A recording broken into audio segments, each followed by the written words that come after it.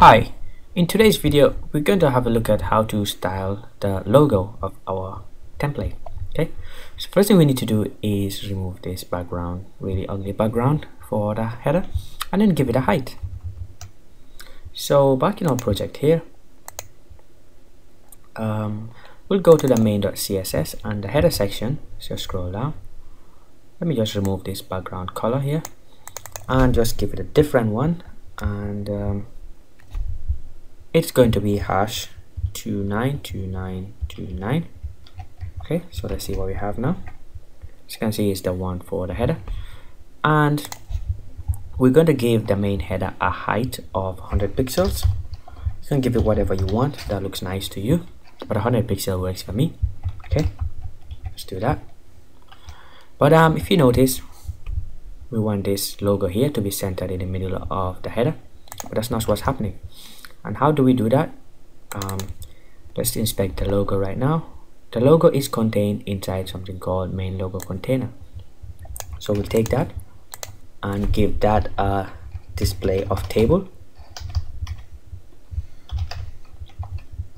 Okay, next we're going to take the main logo itself, which is contained inside the main logo container, and we'll give that a display of table cell.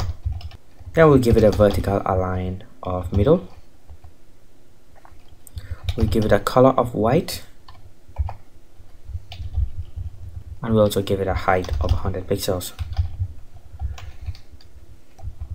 Okay, let's refresh that and see. Yep, that works. So let's increase the size of this. So we'll say font size, we'll say 2M. It's the same as 16 times 2, 32. That's the reason why we use this here.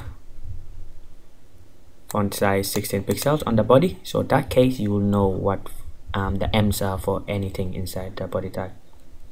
So actually, instead of doing M, let's use rem. And, the reason for that is rem is relative to the body and not the containing element. So if this was font size of 20 pixels and then I put M here, you'd expect that it will reference 16 pixels from the body, but no, it's going to reference this 20 pixel here. So it's going to be 20 times 2 and 40 pixels, and that's not what we want.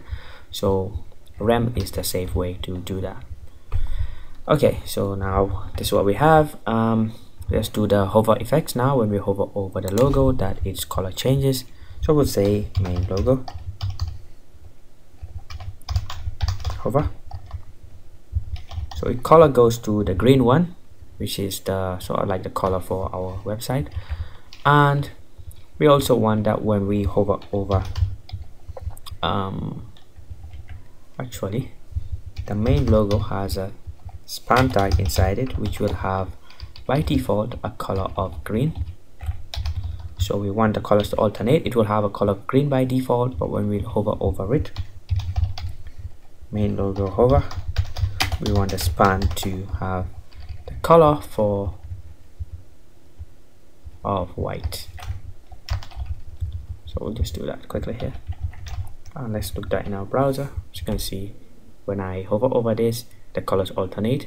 The dot is by default green, but when I hover over it, it goes to white, and the text for the logo goes to green. Okay, that's it guys for this tutorial video, and I hope it was really useful. And if you have any questions, please post them in the comments below or ask me on my website, the forum section. And I thank you for watching. I will see you soon. Cheers, bye bye.